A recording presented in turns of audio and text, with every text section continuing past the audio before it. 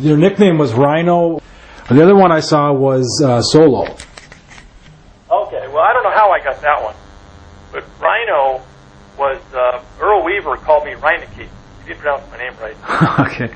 So then they kind of shortened it and it became Rhino. Singleton might have been the only guy that called me Solo. So I don't know where he got it from, but nobody else. They all call me Rhino.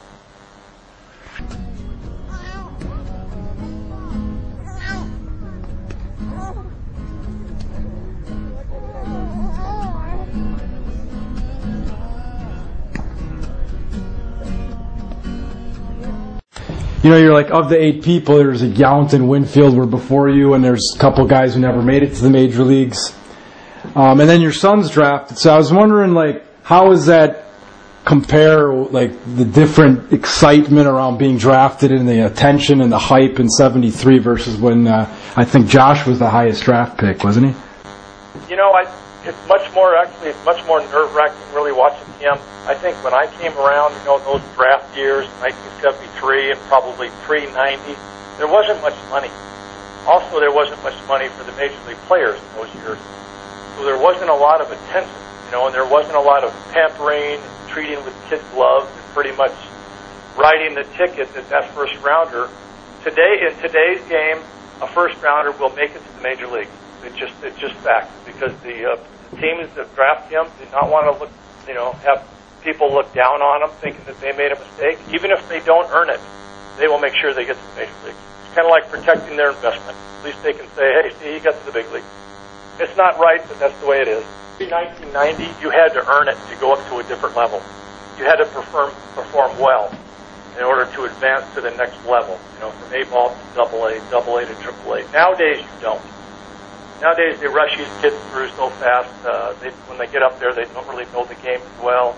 They are very talented, but it's pretty much, we're moving them here this date, no matter how he does. We're moving them to this level, no matter how he does, and then we're going to get to the big league.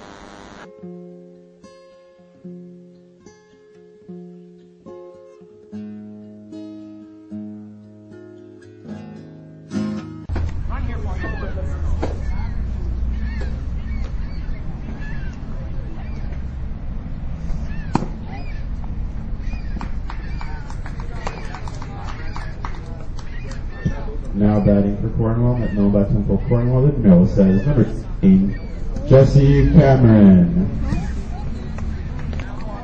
Oh, really? Why is he missing them?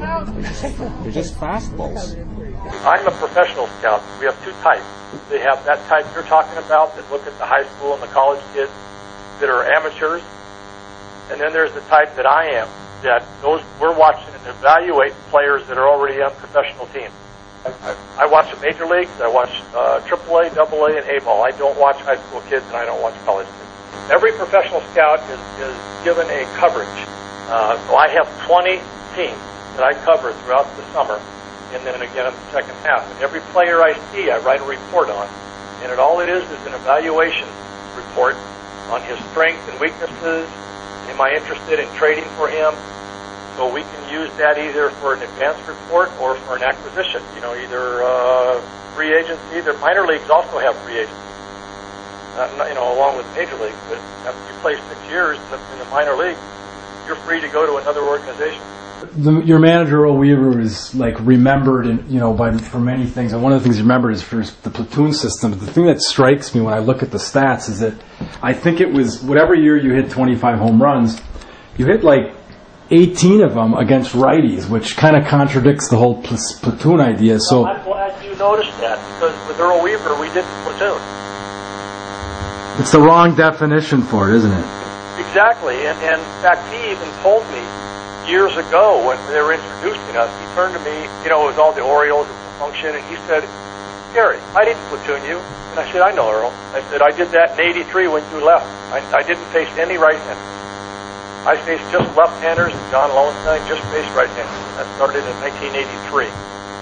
So you're talking about 79. I hit 25, and I played a lot. I batted seventh. And I was hurt a few times. Like I got hit in the mouth opening day, so I missed a week of the season. I got hit another time, just another week. But I played a lot.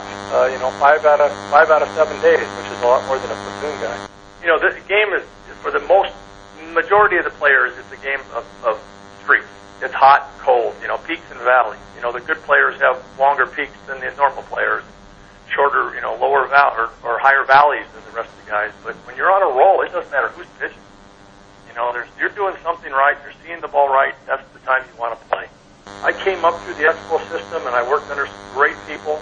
Learned how to play the game. I really was not. I was treated fairly, but I was treated like everybody else. And that's what I think every single player would love to have, is that nobody has favorites. And nowadays, with the high draft picks, you have favorites. In those years, we didn't have that. I worked just as hard as the guy that was drafted in the 50th round. We were treated equally. And again, I had to prove myself to move to the next level. If I didn't hit, that guy did, he goes up and I stay down. So, like you said, I did get my big chance. I don't know why I didn't get my chance in Baltimore or in Montreal. We brought in different managers, and somehow they didn't think much of me. I had some great years with the Expos in the minor leagues. I was MVP one year. I could have been MVP another year. I met my numbers. It's just that when I got up there, I was not given an opportunity when I got to the big leagues. We brought in the Charlie Foxes of the world. Like nobody cared for that guy. Then Dick Williams came along, and I was just shuffled to the side. So, those are the two guys that never gave me an opportunity. What was your favorite stadium to play in? And then second question is there one player, for whatever reason, whether it's the way he played or his personality, that you remember most? Kansas City. I loved going there. Beautiful ballpark, and I played well, and I hit well. So that one kind of stands out. I like going to Anaheim Stadium because all my family going up to Southern California, they got to see me play. So probably the favorite player to play against was George Brett. He's the best hitter I've ever played against. Another ballpark I really enjoyed going to, Milwaukee. I can remember the '78, and I told this to Mr. Selig when I saw him, probably was first introduced to him several years ago. I said, I remember '78, we broke in 3 games against your club, and you scored 40 runs, and you killed us 3 straight games. Bambi's Bombers, probably. Yes. Oh, what a lineup.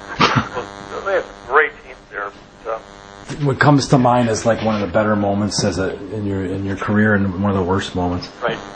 I tell everybody, the highlight of my career was 1979, beating the Angels in Anaheim. I had my family there, and then I got to go out and get my dad, who was big with my brother and I. He pretty much taught us the game. I got to go out and bring him into our clubhouse, and he got to celebrate with all of us. So that was the highlight of my career. And the other side, the low point? I think maybe a low point might have been leaving the Orioles and seeing the breakup, how that was mishandled, after those great years we had. I was there 78 through 85, but our 78 through 83 team, we were in a playoff hunt every single year. The American League East, even in those years, gosh, it was good. Oh, yeah. The Red Sox and Yankees were always good. We were always good. You had Detroit that one year.